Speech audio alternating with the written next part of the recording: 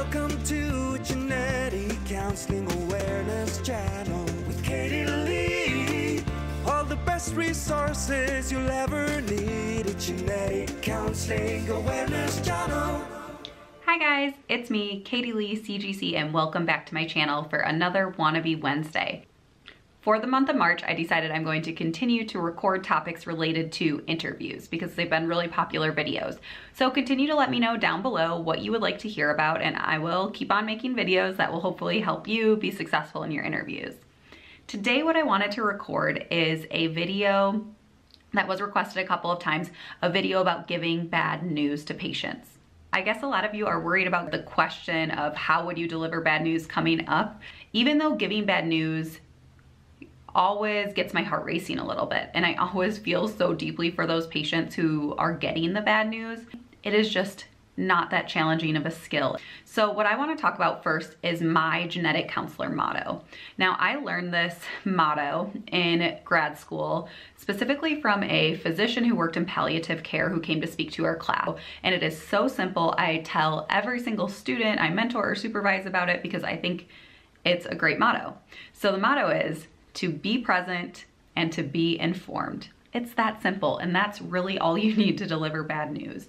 You need to be present. What do I mean? Well, you need to be fully focused on this patient and their family or whoever is going to be attending the consult. If you are giving bad news remotely, which is happening more and more right now due to COVID, you need to close all those extra browsers, close your personal computer, turn off your cell phone or put it away, and just focus on that patient with no distractions, no emails popping up, no chats from colleagues popping up. Be fully present. And if you're distracted in the back of your mind about something on the personal front or a different work-related topic, you need to close that chapter before you deliver this news. Part 2, be informed. Also incredibly obvious. You should know everything there is to know about this patient. You need to prepare and think about if you've met that patient before for like a pre-test consult or for maybe when they were getting the testing ordered that you're delivering the results on. You need to think about what you remember from that appointment and just be fully informed, because it is incredibly discouraging, I know, as a patient, when you've told your provider a bunch of things about you and your medical history and they don't remember it, or they don't care to look it up and refresh themselves, especially if they're going to be providing you bad news. So be present, be informed. That's my genetic counseling motto. I hope it resonates with some of you. Let's talk about a specific scenario. If any of you who commented and requested this video have a scenario you're worried about, let me know down below and I'm happy to make a video. But I think the one that most of you were getting at was a prenatal patient had screening, maybe in her first trimester, the end of her first trimester, beginning of her second trimester, and that screening showed that she had an increased risk to have for her pregnancy to be affected with Down syndrome, or trisomy 21. So the patient followed up with amniocentesis at 15 weeks of pregnancy, and you have just received those amniocentesis results in your hand. Amniocentesis is a diagnostic test with a greater than 99.5% accuracy. So that is the gold standard compared to the screening test, which was just a test that raises alerts that there could be an issue going on with this pregnancy. There could be a difference. You have these amnio results in your hand or on the EMR that show that yes, the pregnancy or the fetus is indeed affected with Down syndrome or trisomy 21. Perhaps you are at an interview, an interviewer describes that situation and says, how would you deliver this bad news? Because it's COVID times, the interviewer tells you that you will be delivering this news on the phone, because patients at your clinic actually don't come in unless there's a procedure or a scan or something scheduled for that day. So you need to deliver these results on the phone. So how would you deliver these results on the phone? What would be your next steps? The first thing I'm always thinking about when I'm getting ready to deliver bad news is that I might interpret news or a result differently than my patient. A result sitting in front of me could be the worst thing I could imagine in my life, and to another person, it could have been what they're expecting. It may not feel like the worst news ever. Everyone's going to have a different worldview that impacts how they think about this news. But it's pretty likely that news like this is going to be surprising, maybe catch them off guard. So you want to reflect back to your pre-test consult or the other last time you talked to that patient and think about what it was like and kind of what they were anticipating if you did have a pre-test consult. Okay, now let's really dive into an answer to answer this interview question well. So I would explain my motto. I want to be present and be informed. I want to review everything that I know about this specific patient and her prenatal history, her previous pregnancy history, go over my pretest consult notes. I want to go over the amniocentesis results report and make sure everything checks out and it is indeed a Down syndrome finding, and just have everything in front of me and ready to go before I pick up the phone to call her. Before I dial her number, I'm gonna make sure I'm fully focused, have my office door closed, I've got just the information I need up and everything in my office silenced. Then when I get her on the phone, I'm going to say, "Hi, this is Katie. I'm the genetic counselor from Denver Prenatal Clinic, and I'm calling with your test results. I was wondering if now is an okay time to talk for the next 20 to 30 minutes or so." And you give her a moment. You want to make sure that your patient is in a place, both mentally and physically, where she's able to talk. Because you know, as genetic counselors, we're calling in the middle of the workday most of the time. And a lot of these patients are at work. I mean, now that it's COVID, I find a lot of them are actually at home, and it's a lot easier to catch them in a good time and place. But maybe they're running an errand or they're with an older child. So give them the opportunity to opt out always. It's kind of my gut instinct when someone says that, is to be like, "Oh yes, yeah, now it's fine," even if it's not really a good time. So sometimes I'll even double check if they're really quick to answer. I'll be like, "I think this might be a longer conversation. I just want to make sure it's a good time. Here's some other times I'm available to talk today. Otherwise, I'm perfectly happy to talk right now." Okay.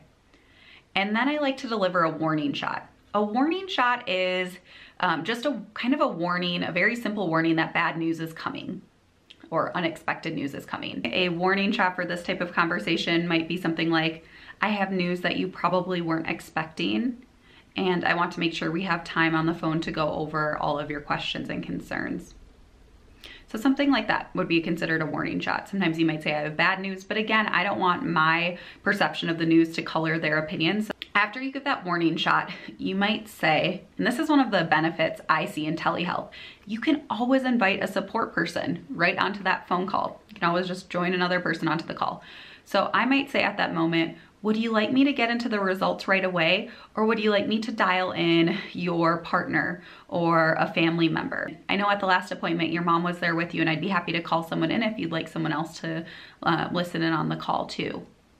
Give them a chance to answer. If they take you up on it, great, add them in. If they don't, no problem. You can always offer it again later, depending on how the phone call goes.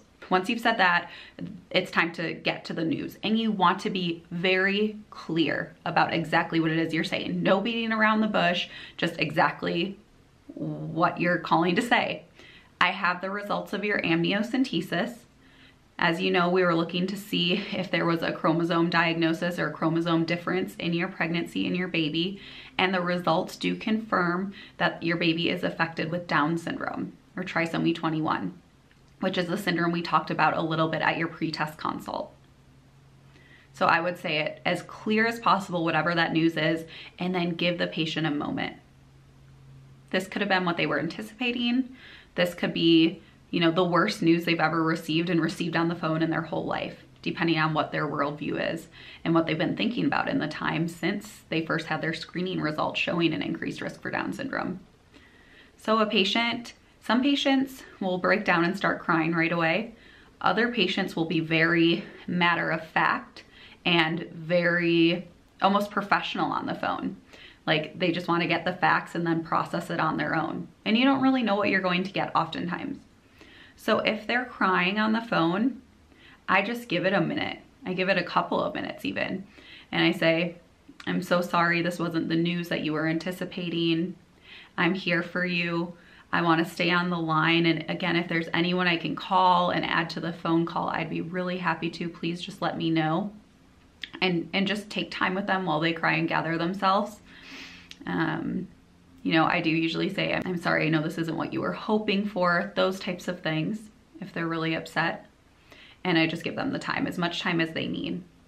And then when it starts to get quiet, you can kind of tell that they're collecting themselves and they're ready to listen. Usually remind them, "I want to make sure that during this appointment, you get as much or as little information as you need about next steps, about what this diagnosis means for your family and for this baby, about all of your options.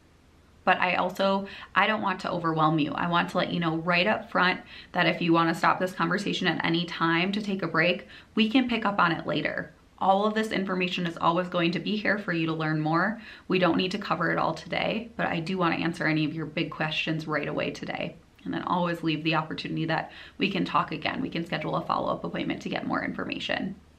When I'm thinking about performing a consult to deliver trisomy 21 or Down syndrome results, there's a few things on my checklist, but my checklist does not come first. The patient's checklist should come first. On my mental checklist, I'm thinking about make sure the patient knows what test was reported and the accuracy, make sure the patient knows the results, that the pregnancy is affected with Down syndrome or trisomy 21, make sure they have an overview of what trisomy 21 is and what it entails, and go into those specific clinical features in as much or as little detail as they want, all the way from the things that can appear prenatally in the fetus to things that can happen in adulthood for people affected with Down syndrome. I want them to know their options for this current pregnancy, of course, continuing the pregnancy, and kind of additional considerations like perhaps meeting with specialists related to, for example, cardiology, because kiddos with Down syndrome have an increased risk for congenital heart defects. Continuing the pregnancy and maybe thinking about delivering at a different hospital that's most well suited to take care of any needs that that child might have after they're born. Continuing that pregnancy, connecting with families who have children with Down syndrome or families who've made a decision about what to do with pregnancies affected with Down syndrome. Continuing the pregnancy and putting the child up for adoption is another option. Terminating the pregnancy is an option. So that's kind of what's on my checklist of things I want to cover with the patient, but it's probably not all going to happen today. Probably not all going to happen in that first phone call. So I'd go back to the patient and say, what are your biggest questions? What do you want to talk about the most right now? And I'd start making my way through that list. I like to use just a large Post-it note or like a small pad of paper and take notes, because this patient is probably going to be flustered. And I just want to kind of make sure I'm checking off every single thing that she is concerned about and making my way through the list. So I would do that. And I would also let the patient know up front, or as you're going through this information, I just want to let you know I'm going to send you a summary email of all of the information that we've talked about, so you do not need to memorize any of this. And I am going to be available over email and over phone if you or your partner have follow-up questions to anything that we talked about. You can also tell them I'm also going to send you some resources depending on what the questions they're asking and what their needs are. You can let them know I've got a resource for this and it's this type of website that covers this type of information. Would you like that? And you can send them some specific websites. So that's another good option. Usually when I'm getting off of the phone after delivering difficult news, I check in with the patient. So it'll be kind of the last thing I'm doing. Let them know that you will continue to be available for follow-up questions, and then just check in.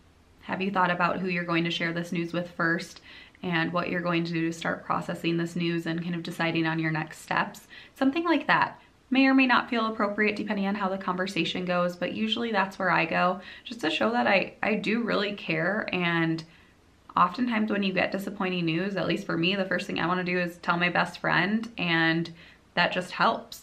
So I usually say something like that, and you know, if they say, oh, my partner, or oh, I'm gonna call my best friend, I say, okay, good, well, I'm glad they're there for you. And if talking to your best friend brings up any questions, or talking to your partner brings up any questions, again, don't hesitate to reach out. And I'd end the call. So I think that's it. That's delivering bad news over the phone in a nutshell. I hope that was useful. If you're worried about other aspects of delivering bad news that I didn't touch on, it's so normal to me, even though, like I said, it does get my heart racing sometimes. It's so normal to me to have to give bad news that it doesn't feel challenging anymore. I know exactly what I need to do. And if you become a genetic counselor, you will get to that place as well. So again, subscribe to my channel, like this video, and let me know what else you'd like to hear about down below in the comment section. Bye guys.